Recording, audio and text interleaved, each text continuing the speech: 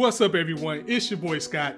Welcome to the Scott Report, as today I'm bringing you an anime review, The Ancient Magus Bride, episode 13. The world of love, lore, and magic of Ancient Magus Bride has returned to the Scott Report, and the 12 days of anime completely derailed me from covering this series, and I really do apologize for that, because near the end of the first quarter, now that we are in the second half, we missed out on so many big things together, and I feel bad about that. But now we're back in. It's a priority for me to try to cover this as much as I can, but now that we're here, we can just get right to it.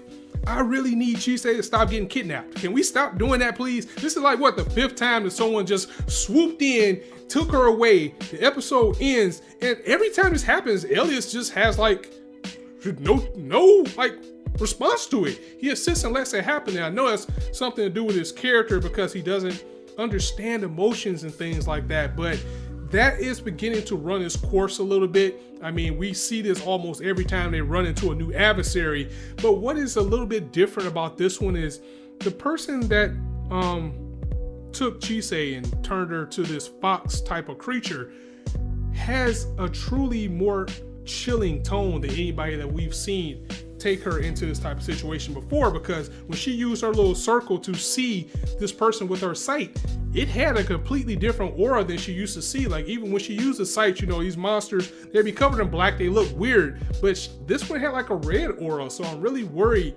that we might actually have a villain. And I know we haven't.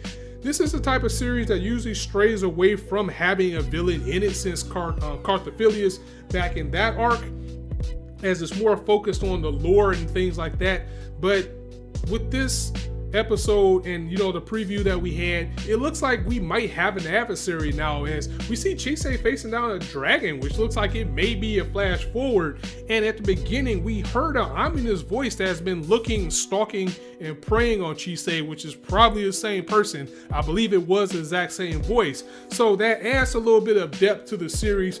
But for the most part, Ancient Magus Bride, and even though this was like a downtime episode, it is here to make you feel good. It is here to warm your heart, and it is here to be your warmth when you're cold. And that was something very big as well with Elias, and there was just so many points in this episode that made me just say, oh, I absolutely love this series. And Chise as a character has progressed a little bit fast and a little bit more, and I'm really happy about that. That's why I'm upset that she isn't to the point where she can take care of herself yet, and she keeps falling into these traps. Because if you look at the last episode alone, before we took the week break and now we're in the second half, she had got to the point where she's learning magic, she's learning to start to do things on her own. She got her wand, and at the end of the episode, she straight up turned to a phoenix and flew all the way from the land of dragons with Lindale back home, ready to confess her love to Elias.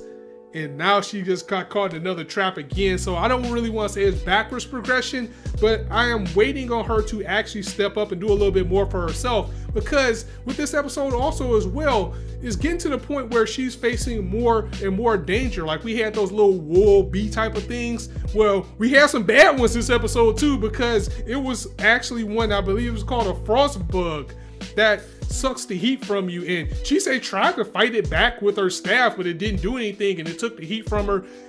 Bruce tried to come in, use his flames to get this thing away, and it just no-sold it and shook it off. Elias had to come in and shake it down. And this is something that at this point of the series, we're basically at the halfway point now. Chise needs to learn how to defend herself a little bit more and stop falling into these traps. That's probably the only nagging thing that I have about this series. But overall, this episode was about emotions, this episode was about magic, and this episode was about the teachings of both. As another moment that I absolutely loved is that Elias was saying, when you were gone, when you were in the land of the dragons, I was really cold, and now that you're back, I'm warm. What is that? What is this feeling? And that is, of course, love. He's starting to understand love. He's starting to understand emotions, and Chise is bringing that out of him, and he's making her a better mage. Now, it was one part that I was a little bit, you know, I almost got up off my seat. I was ready to get up at this dude when you know, Chise was like, Lindell told me, you know, about your backstory and everything. And that day where you mounted me and you were this monster thing, do I look tasty to you? When I first met you, do I look tasty? And Elias, you know, he rose up on her a little bit. He gapped like, that's not something you need to know about. He put the staff to her head. And I'm looking like, no, you're not about to touch my little sister like that. Get away, you know, get your hands away from best girl. But this story being about love, this is one of the things that Chise also was able to show him and break down a little bit, is that when you are really in love with someone, when you vow to be with someone, you have to accept the good, and honestly, you have to accept the bad, because everybody has a past, and some people actually change from their past. As we look at Elias, he has changed. I mean, I feel a little bit better now about thinking that he was completely evil after getting his backstory, but that doesn't mean he still doesn't have the darkness there. But now with Chise being there, she's saying that I'm not afraid of you. I know the true you. I can see what's in your heart. And that was just absolutely lovely. I loved that part of the episode, especially when she said, the only thing I'm scared of is losing you. I was like, oh man, protect her. She is so best girl right now. I absolutely love the character. So that was a very good moment for the series. And Elias is now like, well, if you teach me more about these emotions, teach me how to feel, of course I'm going to teach you magic.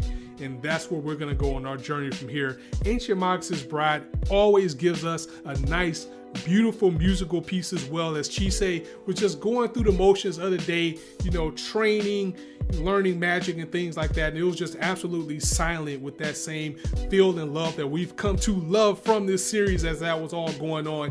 I wouldn't be upset if we got one of those every episode. So Chise still has a long way to go before she can defend herself, and something that she's also battling is trying to find the right time to tell Elias that she loves him. And it's like, just do it, girl. Just get in there and do it. That's the only way. Rip the band-aid, tell him how you feel, and just see where it goes from there. It would be no better way. But she's starting to open up with him as well, as we learn about her family, where she was saying both her mother and her father had the sight. And they used to be just a really happy and loving family. Then just one day, her father left with her brother, and then that's when things happened with her mom, and her mom passed away. And because this incident is still so shrouded in mystery, I really do think there's a little bit more to that than what we're being told. But the fact that she's to the point where she's talking about this, that she's sharing this with Elias, is a big step for the character herself, and that is awesome for the series. And let's also talk about that opening, because we can't get away without talking about it. I'm not a fan of it. I'm not gonna say it's a bad song, and maybe it's not fair because the first opening was so good that anything that comes after is just not gonna stand up. But I wasn't really a fan of the opening. It seems like the type of thing that would grow on me later, and I wonder if it's because this was the first episode of the core. But the opening was actually just like a recap of season 1, so you could like watch the opening and get a gist of pretty much everything that went on almost. So I'm not sure how I feel about that. Maybe they're waiting, because most of the time we don't even get the opening until the second episode. So maybe things will be a little bit better with that. The ending thing was okay too. I mean, it just knocked the ball out the park with both the opening and the ending the first time. Now, it was going to be hard to top that anyway. But yeah, we end on another cliffhanger as this person shows up. I believe his name was Asher Eye or something Eye. I'm sorry, I don't remember right now. But he came in, you know, and he put like this fox thing around Chise and said, basically, this is for enslaving my people. So he turned her to this fox. Elias, of course, just sitting there looking. He was enraged, but it didn't look like he was going to do anything. So we'll just have to see. Of course, according to the preview, it looks like she's going to be fine. I wonder how that's going to turn out. And Ancient Magus Bride is back, and I am glad it is back. Welcome back, and again, I apologize for dropping so many episodes. Please forgive me, but I'm going to try to cover as many episodes as I can from here. So I'm going to go ahead and get up out of here. If you liked the video, go ahead and drop a like, and if you want to hear more, go ahead and hit the subscribe button. There's not a shortage of content you indulge on this channel. As I always say, you guys can be anywhere on YouTube right now, but you chose to listen to me. I really appreciate that, so thanks for stopping by. On that note, it's your boy Scott signing out. See you soon.